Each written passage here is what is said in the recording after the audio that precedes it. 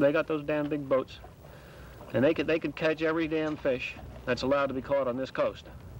Now, it may not be fit to eat when it gets into shore, but they can certainly catch the fish, okay? So they really don't want us in it.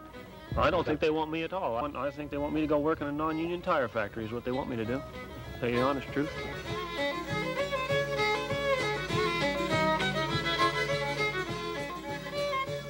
A narrow strip of sea along these Atlantic shores has always been the common property of communities.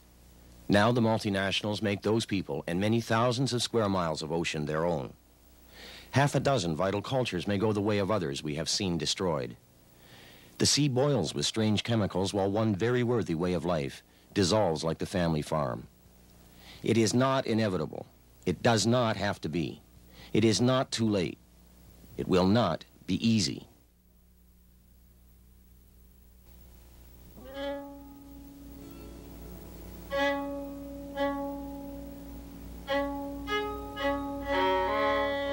From the early 1900s to the present day, Nova Scotian fishermen have fought for the right to a trade union of their own choice, an end to poverty and subservience. Until the outbreak of World War II, their average yearly income was never more than $100. Fishermen here were forced to leave for the Boston States or British Columbia. John Richardson, Little Harbor on the south shore of Nova Scotia. The government here, they won't recognize a union, and in British Columbia, they've had a union. I was out there in 1939, I went west. They had a union there, and you had to belong to the union to go fishing. And they were so far ahead of Nova Scotia in prices and wages, and they still are, because we've got nothing. As long as we're divided, why, they can walk right over us. In the late 1930s, the Canadian Seamen's Union and their regional organizer, Charles Murray of Halifax, had signed up fishermen from the South Shore to the tip of Cape Breton. The union drive was challenged at Lockport in the early winter of 1939 when the fish companies conspired to lock out and starve the community into submission. The Angus L. MacDonald government betrayed its own Trade Union Act, the promise of which had swept them to power in 1936. In the two-month conflict that ensued, the regime sent 60 RCMP strikebreakers to smash the picketers as they prevented trainloads of frozen fish from leaving town. Errol Williams was a fish plant worker of the 1939 Lockport Union. What about the companies at that time? Were they worried about the men? Worried? My friend, they couldn't care less. They was worried about that dollar. That's what they was worried about. That was the thing that was concerned them most. They didn't care. I remember having fish for Christmas dinner. That's what it was. We would sit down sometimes, 9 boys and 3 girls, mother and father, 14 of us, family. Well, the old man years ago had to go to the States, go to another country to try to make a living for the family. Go away from home, pay taxes in this place. You tell about archaic, what do you, there's the story. You young men, I mean, it's in my mind, but I can't tell you, I can't express it to you.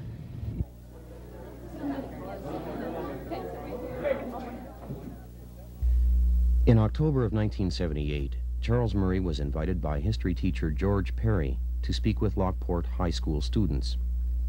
The students' questions centered on why the Lockport fish companies had locked out the workers so soon after the union was formed. According to my sources, you arrived in Lockport approximately 2 to 3 weeks before the lockout began.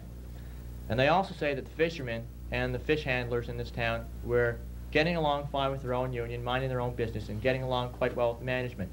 And according to them, you spurred on this lockout, and you caused the lockout, you and Pat Sullivan, by your arrival, and you trying to work out this thing with the workers. Is there any truth in this? Look, one of the things was Pat Sullivan and his chief interest, because he didn't know fishermen for nothing, but he was the president of the Canadian Seamen's Union, and there was every reason to believe that a whack of a lot of Nova Scotia fishermen were going to be taken up to the lakes as scabs to break the Canadian Seamen's Union. And he believed that if the fishermen were organized and got decent conditions down here and so on, and that they were members of the trade union movement along with the sailors on the lakes, that they would not go up and act as scabs. But there was nothing wrong with our union. We had 100%. There were nobody that didn't belong to the union. My father was president, and your supervisor principal there was one of the officers in the union. Competent men, men of brains, I would say, in that time, men that you could trust, along with Charlie Murray and Pat Sullivan. And they went for recognition that they have to bargain with the employees.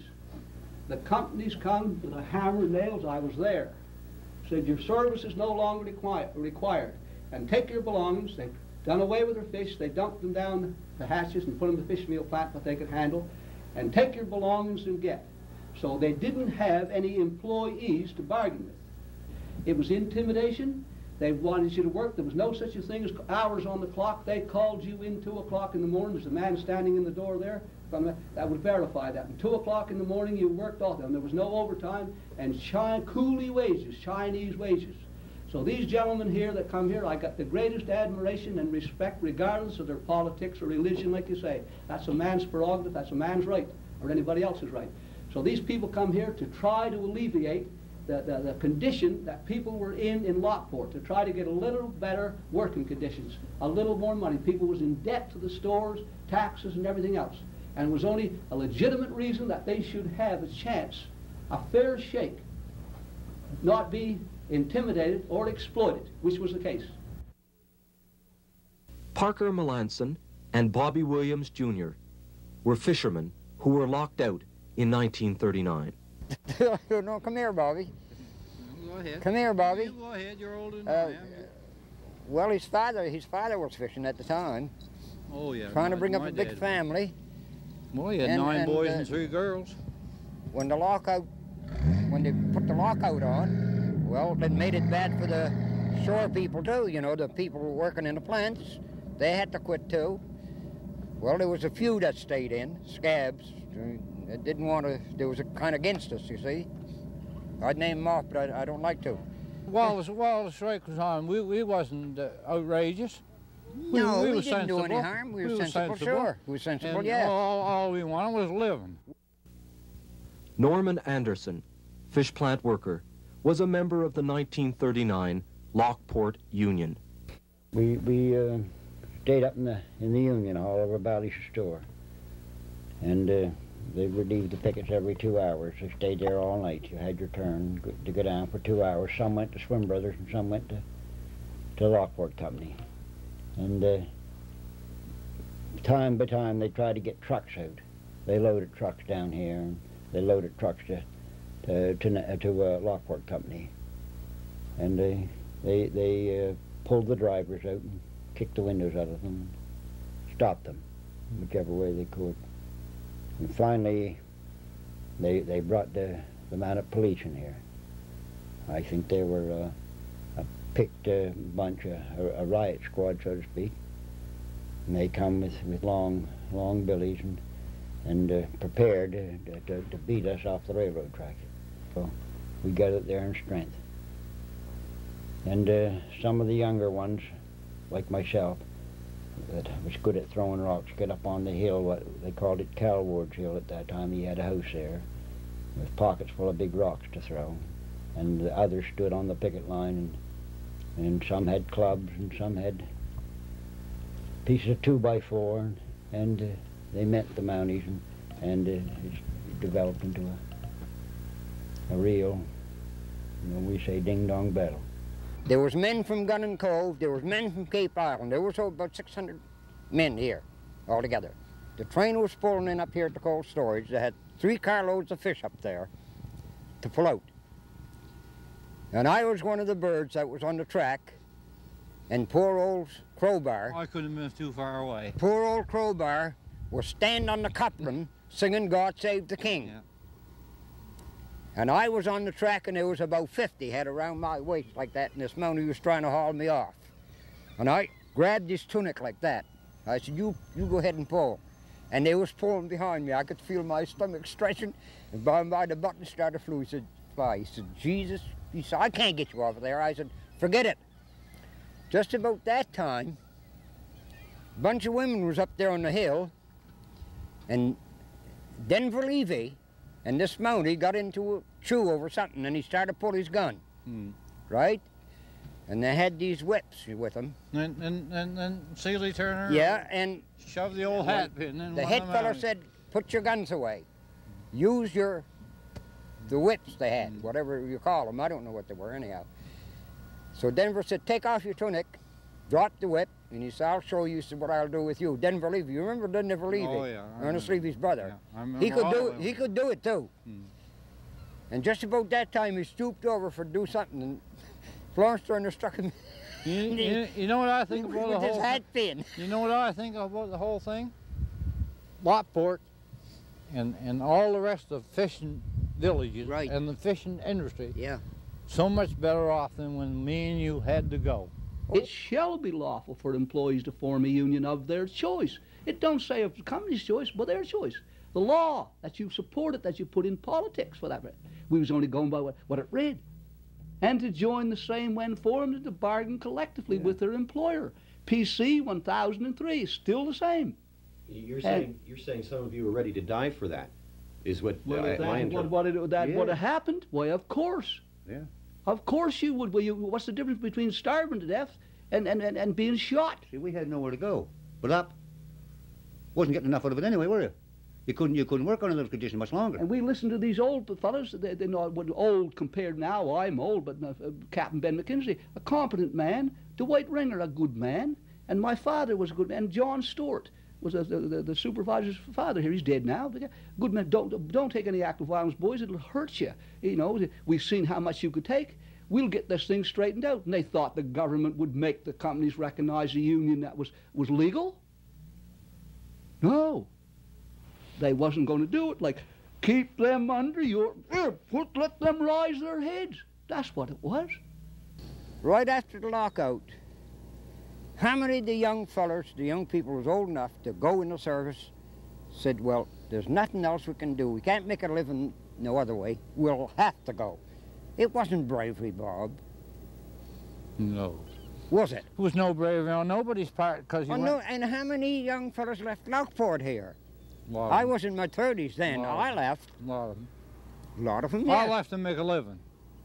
So you couldn't make it fishing. You couldn't make it now. No, Police met me up the road here in front of my father's house. Mountie put his hand on my shoulder and he said, under the Defense of Canada Regulations, Section 23, we arrest you. How long were you interned? And I was interned for 16 months. Most of the time in Petawawa, but the last few months in Hull. Why? Under what act? The Defense of Canada Regulations. Oh, well, it was very obvious that I had been interned to prevent the organization of the fishermen in Nova Scotia, to intimidate the fishermen in Nova Scotia, and to prevent their organization. Very, very obvious. As Lockport suffered through one of the highest proportionate casualty rates of any Nova Scotian community during World War II, Ralph Bell was in Ottawa administering a wartime control board as a $1 a year man for the government and making the contacts with other high-level industrialists that would lead to the amalgam of the 3 largest fish companies in Nova Scotia as National Sea Products. They quickly bought up 16 smaller companies, unable to compete and forced out. In the mid-1960s, National Film Board documentaries trumpeted the death of the inshore fishery. The National Film Board reflected a new golden age of prosperity for fishermen as wage laborers aboard the National Sea-owned trawlers. The reality was far different. Dangerous working conditions existed aboard the trawlers, and incomes were less than $4,000 a year. In 1970, 300 Nova Scotia inshore and offshore fishermen went on strike in Mulgrave, Petit de Gras, and Canso. Class-conscious fishermen such as Jamie Mackenzie and Everett Richardson of Canso joined up with the United Fishermen and Allied Workers Union from BC to do battle with the fish buyers. Mr. Cowan, Judge Cowan, he was a kind man. that time. It kind of made a turning point for in a way, but we thought that might help us out a little bit more than what it did, but turned out that they still turned against us in the Labour's Relation Board and the Nova Scotia Federation of Labour and the whole works was with the companies. So when you gotta try to beat the whole works, you ain't got much of a chance. We didn't know what an injunction was and what could happen. We said, to hell, you know. Well, we're not going to leave the picket line, we're going to stay there. And he invited to come down and serve the summons on to us for the appear in court. He told me for the stand up, so I stood up, and, you know, we were all sitting on the one side, and he pointed his finger right at me. He said, I'm making a sample out of you. He said, I'm sentencing you to 9 months. And he said, the rest of them, he said, is going with you. And he said, the picket line is still up. He said, you'll be sentenced. I remember that one fella, he said, 10 days. Did he say 10 days or 10 months? When he said 9 months, that kind of took the spark out of me. You know, you don't feel too good over something like that. Well, I said 9 months is not so long, you know, try to brighten things up. But when you sit down there about 9 months in the correction center, it is a long time. The following day, there was a welfare fellow come in there, told me when I would be eligible for parole and stuff like that. And all I wanted is the family looked after. I didn't care if they had kept me there the rest of my lifetime. Government, whether it's in the fishing industry or in any unionized industry, they always like to call in the courts because the courts are impartial, quote, impartial. And the law is the law and it can't be changed. But that's one point where it clearly pointed out power of labor and working people can change the courts. You were sentenced to 9 months, and how much did you serve? I think it was in 3 days or 4 days. 3 days. The day after you were sentenced, yeah. Wasn't it? 7,000, 8,000 people walked off their jobs. But now it's common because every time they have a strike, that's the first thing they do is run to the courts, put the leaders in jail, put them in jail. Yeah. And that's what I say. If they don't take a strong stand and squash this right away, and it's not going to get any better, it's going to get worse.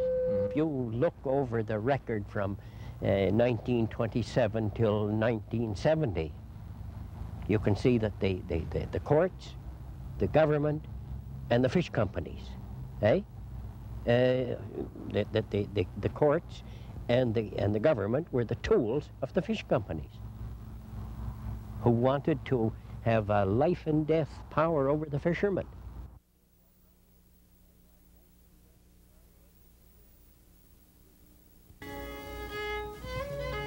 The Acadian fishing peoples of New Brunswick refused to go down as a national sacrifice to the ever-increasing demands of corporate capital-intensive strategies and overinvestment in fleet development.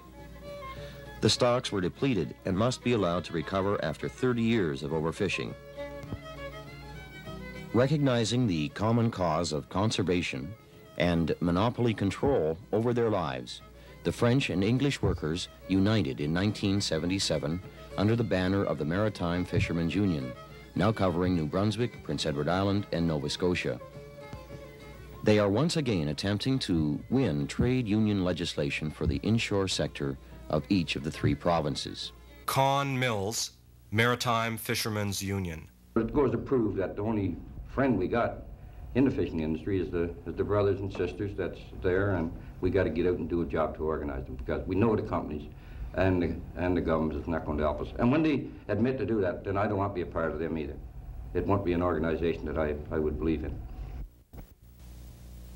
Nickerson National Sea is the General Motors, the IT&T, and the Gulf Western of the East Coast fishery.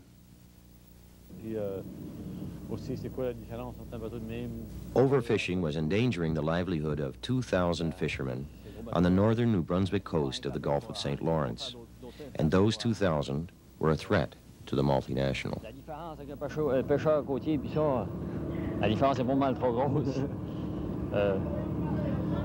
Disons que pour eux autres, là, ils prennent une grosse quantité de poissons à comparer aux côtiers, parce que les côtiers, eux autres, c'est une pêche sélective, puis eux autres, ils peuvent pas sélecter le poisson, ils prennent tout. The herring seiners are taking everything, even small herring just 4 inches. If they destroy the herring, there are 2,000 inshore fishermen that will be forced to leave. Un poisson de 4 pouces, 5 pouces ne sont pas de là-dedans. S'ils viennent à détruire le rang, il y aurait peut-être, on avait à peu près 2000 pêcheurs, certains qui souffriraient de ça. Ah oui. Le long des côtes, certains, il y a bon 2000 pêcheurs qui pognent un coup. On September 23, 1979, the MFU organized a demonstration in Caraquet, New Brunswick. They were protesting the federal government's continued failure to ban the herring seiners from fishing the inshore grounds, even before the herring had spawned. 200 men, women, and children were tear-gassed by an RCMP riot squad as they attempted to prevent the offloading of the fish that represented their futures. They were gassed in 3 separate attacks that day. Il a dit, OK, il a fait avancer tout le groupe avec les masques, puis le gaz, puis ça. Puis ils sont mis dans la ligne, puis ils nous ont crié 3 fois, je pense, qu'ils ont averti, on va avancer. Mais tout le monde semblait penser, well, ben... Everyone thought the RCMP were just going to intimidate us, just push us with their sticks. Je pensais qu'ils ont poussé avec le bâton ou quelque chose. Je sais pas si les autres avaient la même impression comme moi. Il n'y a personne qui s'attendait à ça. Non. Moi non plus, je m'attendais pas. Moi non plus. Comme toi, là, tu vis ta boucane dans les yeux, ça? Oui. Ah ouais? Ouais, c'est pour ça que la première fois, j'étais là, mais après ça, j'étais éloignée. J'ai vu juste côte à moi, juste avant le relevant de la porte, I saw a little girl who was thrown to the ground by the tear gas bombs. À un moment donné, quand ils ont tiré les premières bombes, les premiers gaz bombes, ils ont enlevé de terre à peu près d'un environ comme ça, puis ils ont tombé du dos. Les deux, le couple a tombé du dos. Parce qu'on tourne d'avant, nous, ici, hein. Puis il a commencé à lancer des bombes des bombes lacrymogènes parmi les gens. Comme moi, en tout cas, dans mon cas, là, j'ai là pour expliquer ce qui est arrivé à lui. Mais moi, dans mon cas, tout de suite, ils m'ont lancé 2-3 bombes, tu vois, sur moi, hein, ça me frappait. The RCMP began by shooting 2 or 3 bombs right on me in Hermenegilde. J'étais envahi de boucan, puis j'étais étouffé. 3 police took me away and arrested me. Puis j'essaie de prendre mon vent, là, puis il y a 3 polices qui m'ont sauté dessus, puis il m'a amené.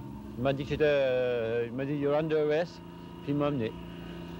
Le chef de ma région, de Tracadie, de ce que je viens, il a dit, écoutez, avant qu'il était en train de mettre les menottes derrière le dos, il dit, faites attention, mettez-les pas trop tête, faites attention, mettez pas ça. Il a tenu I had great difficulty breathing from the tear gas. When I asked an officer for air, he said he only understood English. L'autre m'a emporté par en arrière, puis j'avais respiré ça, puis j'ai pris de l'air. Ça fait qu'à un moment donné, j'avais besoin de respiration avant d'embarquer dans la voiture. Mais la policier qui m'emportait était seulement en anglais, était un anglais.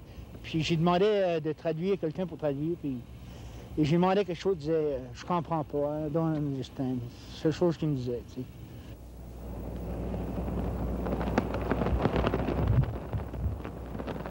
There was no investigation of the RCMP violence by the Attorney General of New Brunswick. Instead, 2 union organizers, Gilles Thériault and Hermenegilde Robichaud, were charged with disturbing the peace of a public facility.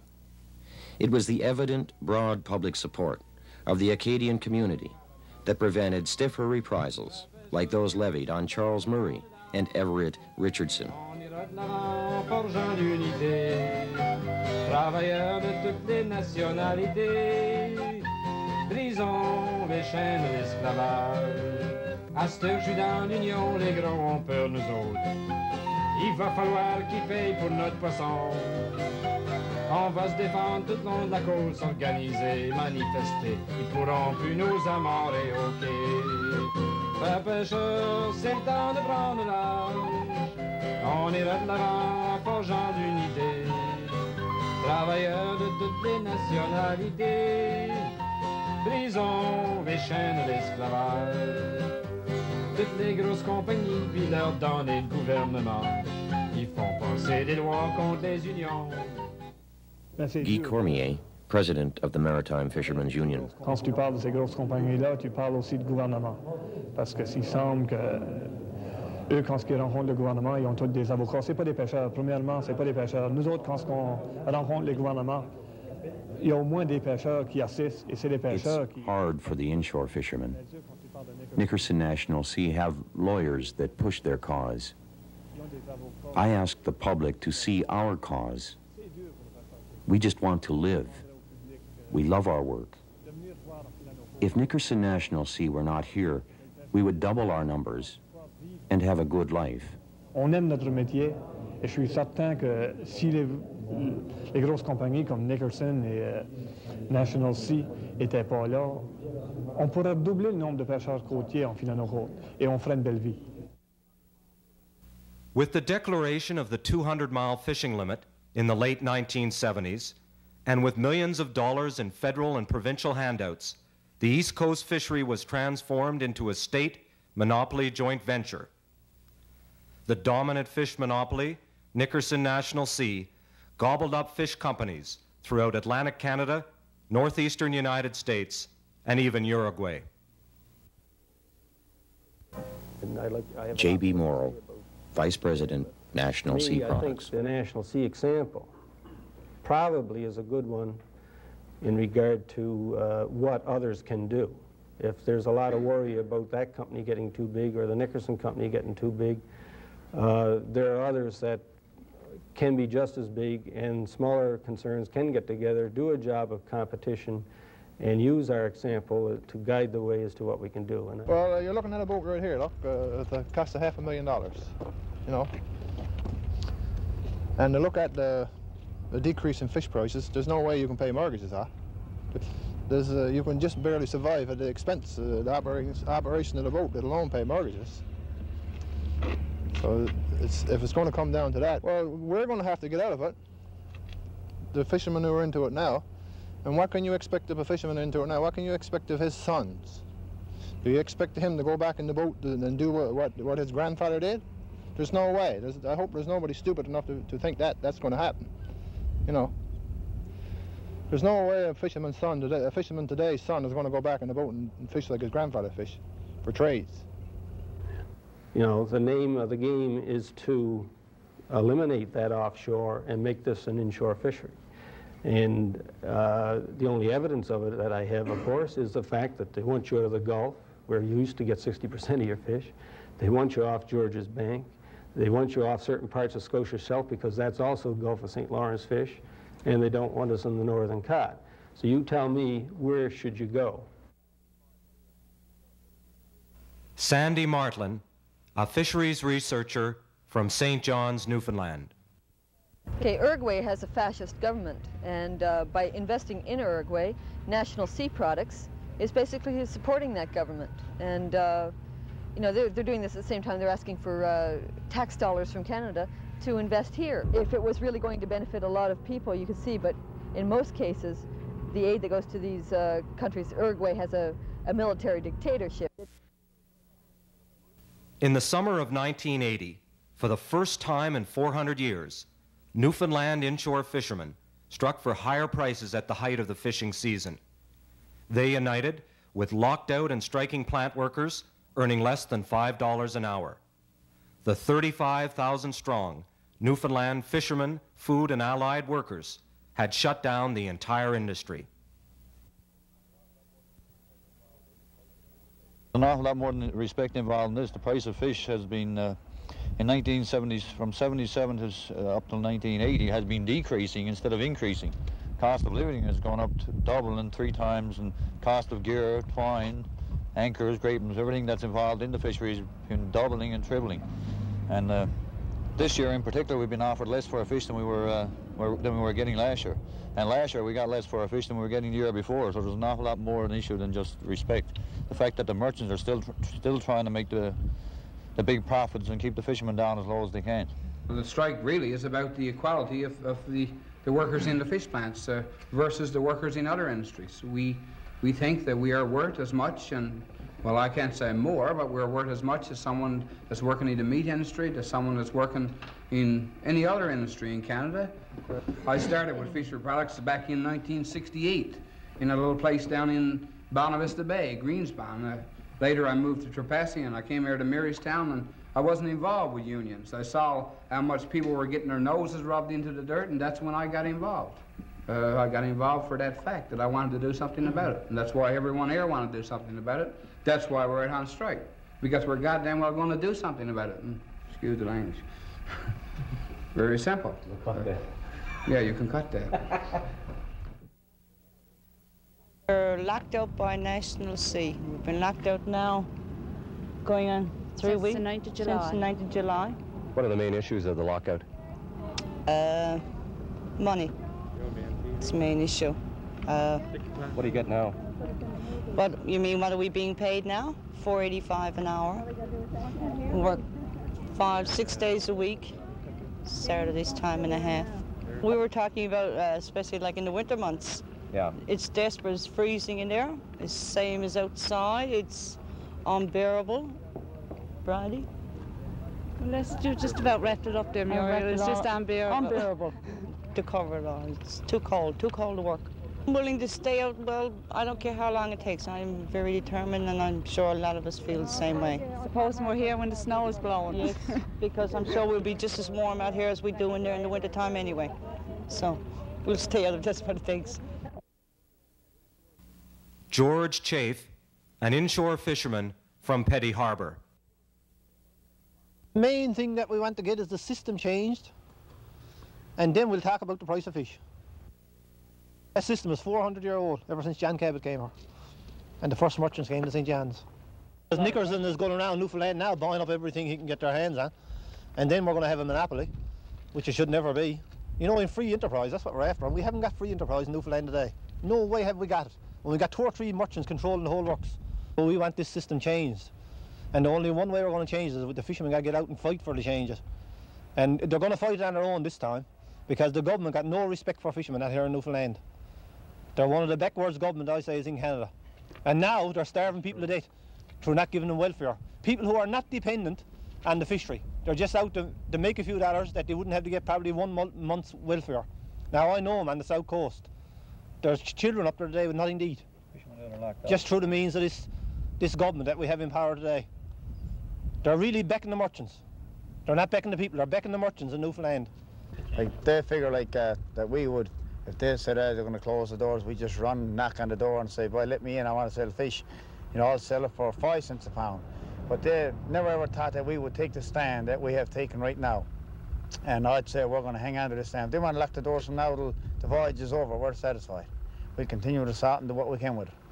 You know, we're not going to let them get over our time. They've done it right all down through the years here in Newfoundland, but this is the end of it now.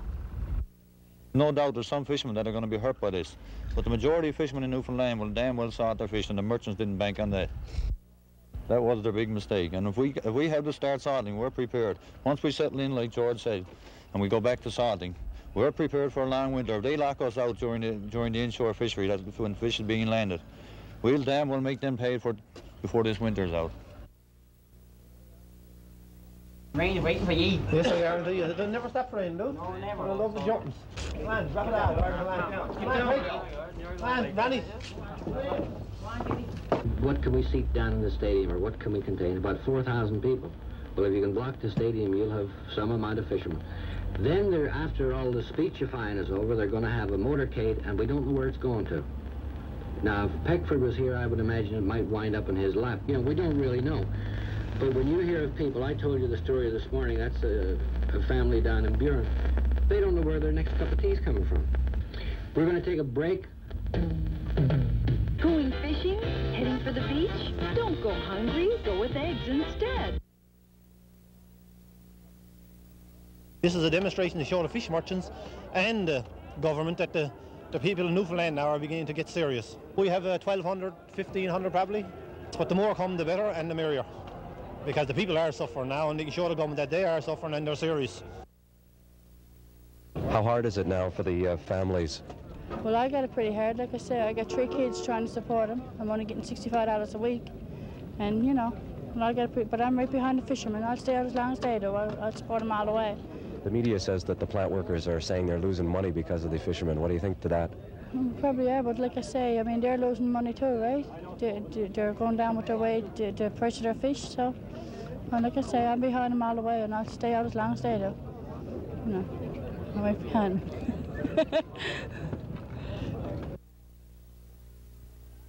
Come all ye good people, stand up and be strong. We've been stepped on and used for a good while too long.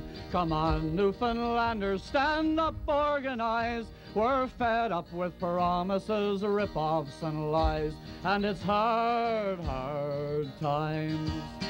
Now our two governments, they don't seem to care if we go through the winter in fur coats or underwear. With their money and power, they'll do as they please. If 'twas left up to them, we would bloody well freeze. They sold our fair island, they helped pick it clean, with Al Canasarco and Johnny Shaheen. They smiled as they came, but they'll sneer as they go. Now they're all millionaires and we're billions in the hole, and it's hard, hard times. Organizer Father Des McGraw. What the fishermen said in Port au Choix at that time was, what we fellas need is a union. We need someone to help us get it started. And I said to those few fishermen there that day, it's not too hard to organize yourselves into a union, but have you got the fortitude or the guts to stay with your union? Do you understand that from time to time you're going to be called upon to stand on a picket line? You're going to be harassed. You're going to be told that you don't know what you're doing.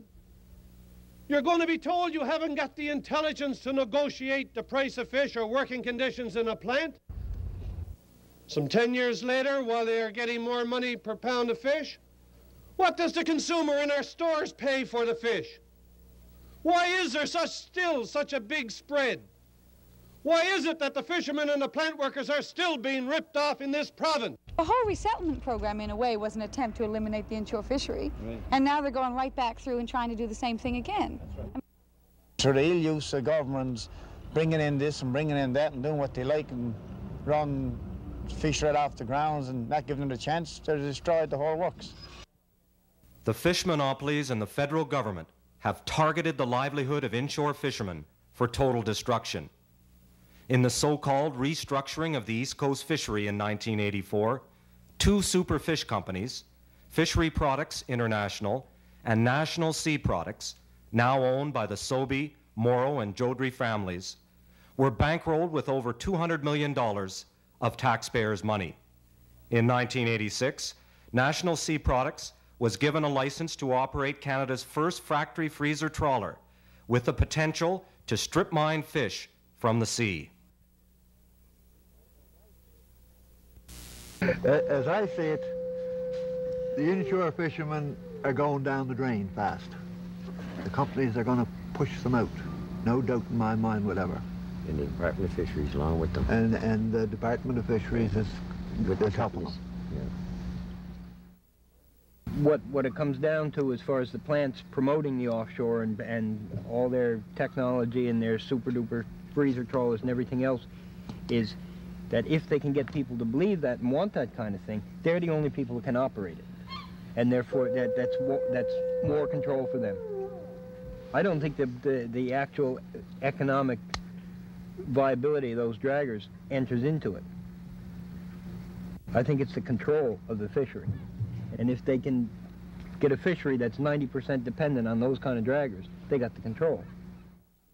It's people I'm talking about. Now, a company can get one of these bloody big freezer trawlers, you know, and they can put, say, 20 or 25 or 30 people aboard of it, and they got a plant there to look after it. But that's it. Centralize everything, eh? Profit. It's for money, you know, the almighty dollar. And damn it to hell, we're living on the face of this earth, you know, as people. We have to work, we have to live. I think we have a right to our resource out here. I don't think that any company has any right to get a machine, I'll call it, you know, to clean up a volume of fish for their own profit that could support, say, 1,000 inshore fishermen. The Mulroney government's groundfish management plan of the late 1980s aims to reduce the fish quotas and incomes of the small boat fishermen, force them to lose their boats and their fishing licenses, with their only option to work as wage laborers under the control of the fish monopolies. The result would be the elimination of thousands of inshore fishermen and literally hundreds of Atlantic coastal communities whose lifeblood is the inshore fishery.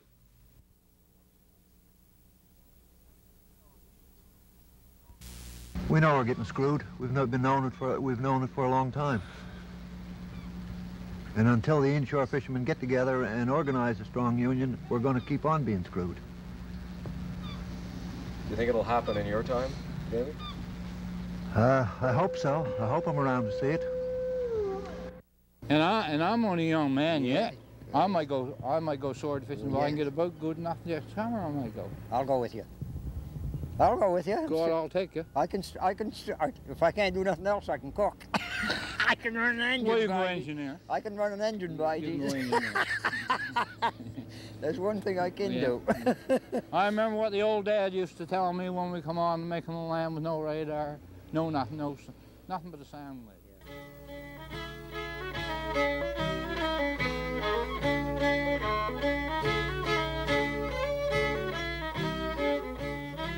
I am very conscious of my people who were Highland Scots and who occupied land for hundreds of years, who depended on themselves and their neighbors, who lived a communal type of life, and who suffered the indignity of having foreign to them troops march in, order them out of their houses, set fire to the houses, and completely dispossess them. This was an extremely brutal thing which, unless a person really feels it in their blood, probably doesn't have very much power. But really brutal this was. How different is that from what's happening to the shore fishermen at the present time? But there was no profit in it from anybody, therefore he had to go. For the shore fisherman, there is a profit in it for somebody else besides him. And he shouldn't have to go. And he shouldn't have to go.